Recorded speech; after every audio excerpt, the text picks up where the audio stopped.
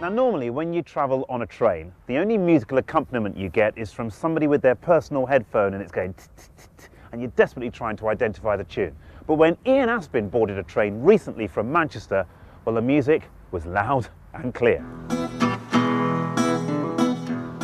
It's commuter time at Manchester Piccadilly and the station is filled with trains waiting to take the workers home. But look closer and you see that not everyone on the platforms are commuters. That's because the train they're waiting for is different too.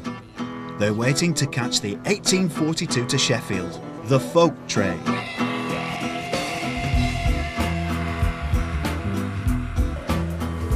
Well, I've got my ticket, I'm ready to go. The only thing is, I've no idea what to expect. All I can say is I'm going on a journey to Edale in the heart of the Peak District countryside, and as soon as I get on that train, the music will start. The in-flight, or should I say on-track entertainment is supplied by a band called the Cajun Specials. Dave, how did you come to be in a folk band that plays on a train? Well, it's a very good question. I think we were dragged into it to begin with, and we've never looked back. It's a great experience. Well, it's a very different gig than playing in a pub. How different? Yeah, what's good about it is that you can make as much noise as you like. The people who don't like it just get off the train at their normal stop, and the people who don't like it who can't get off the train, it's just too bad. Get off!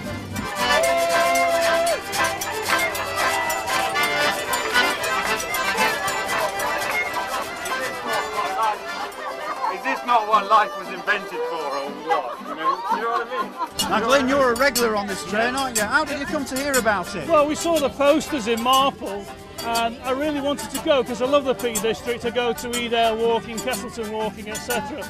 And my friend Alan here did me a nice job on my washing machine at home. And so to thank, because obviously he wouldn't take any money, so to thank him, I treated him to a night on the train. And he's regretted it ever since. So you got into it then, did you? We got into it then, and this is 2 years ago exactly, on the February one. What's the appeal though? Because you're cramped in, aren't you? And everybody's pushing and shoving, it's packed. This is what it's like, it's live and it's fun. It's just a really nice night out for a midweek break. Can't beat it.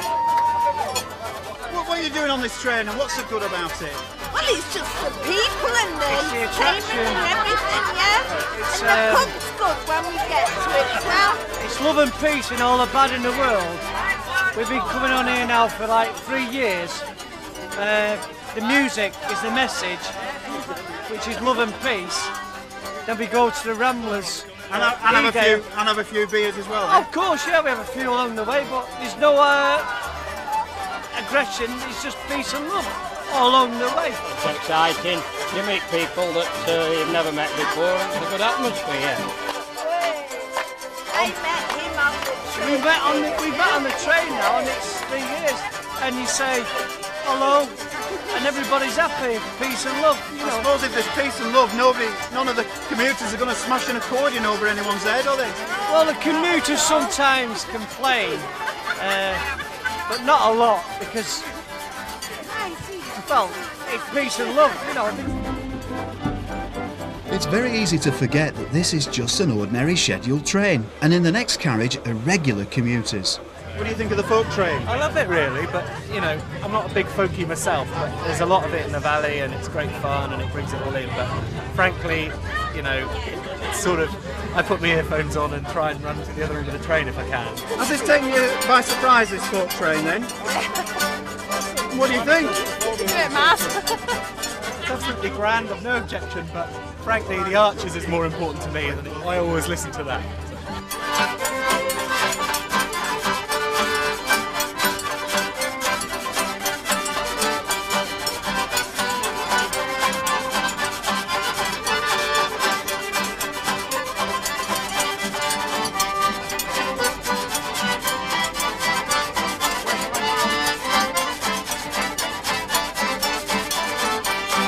I've got to admit it feels a little bizarre travelling home on a dark, cold night in the northwest, hearing the warm sounds of Cajun swamp music from Louisiana.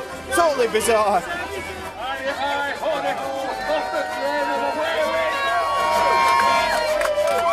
As the folk train arrives at its destination in Edale, the regulars know that the pub will be just as crowded as the train. They get ready to jump off and race to the bar at the Rambler Inn. There are just a few moments of peace and quiet before Cajun kicks in.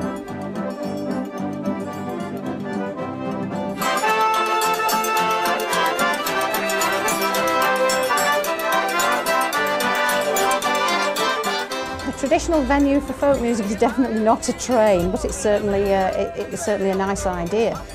Folk music's been performed in pubs. The oldest music in the Northwest came out of the churches. There's nothing pure about the folk music of the Northwest because everything in the Northwest has evolved. It's a hotbed of activity, a sort of melting pot of all sorts of influences because of the Port of Liverpool and the immigration of various groups of people, and they've all brought their own aspects of their own folk cultures with them. So our own folk customs in the Northwest are overlaid with lots of other layers, and it makes it much more interesting.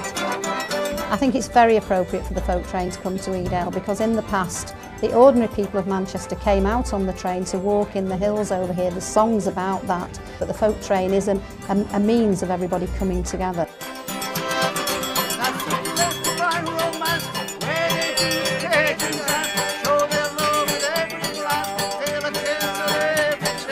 Cajun music doesn't fit in terribly with the northwest of England. It's been quite an interesting new venture over here for people to play Cajun music, but it's not a thing that we have in the northwest normally, but it's great from the train.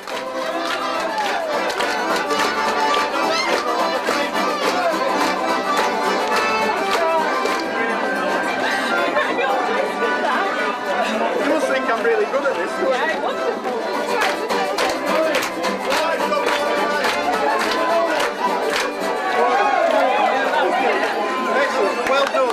Enough now. Thank you, so have I. The Cajun dancing was a test for my stamina. My dance moves were put to shame by one of the folk train regulars.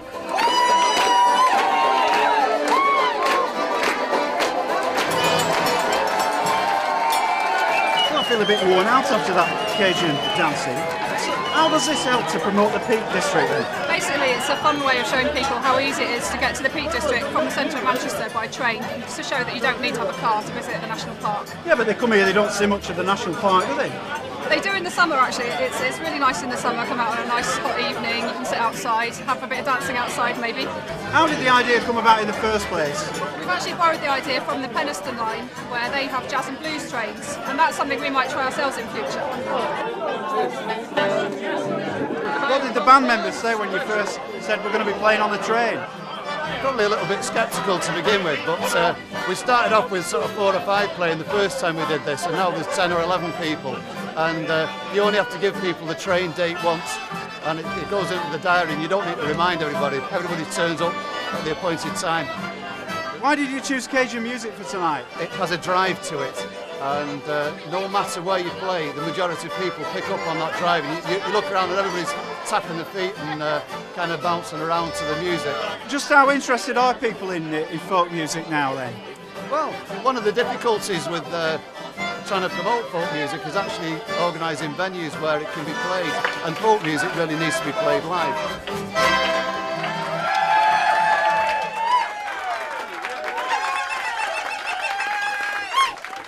After a short stay in the pub, the folk fans return to Edale Station for the journey home.